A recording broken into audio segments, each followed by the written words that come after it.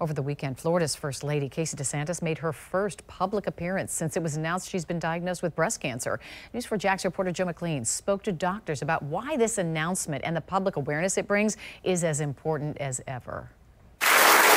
A warm welcome this weekend at a Republican Party event in Hernando County as Florida's First Lady Casey DeSantis made a surprise appearance during her husband's keynote address, her first appearance since announcing she's battling breast cancer. But I'll tell you one thing is for sure. I'm sure as hell not giving up. But to steal some lines from the strongest, most courageous person I have ever met in my life, who is my husband, to steal some lines from him, I have only begun to fight.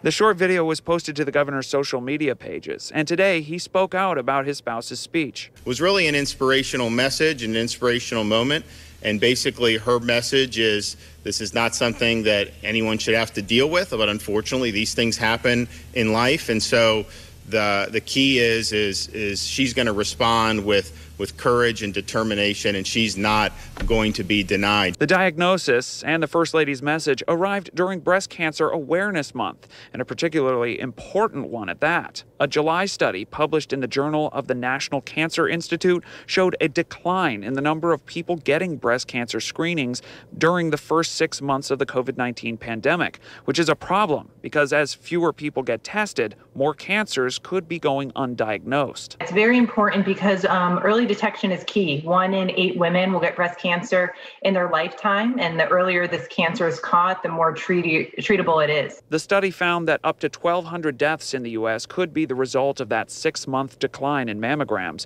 but increased awareness in the general public could help offset that number.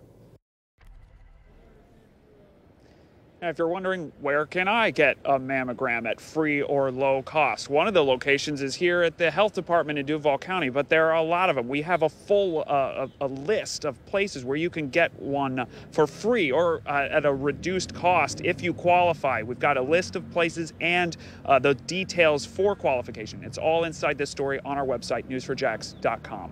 Reporting live, I'm Joe McLean, Channel 4, the local station.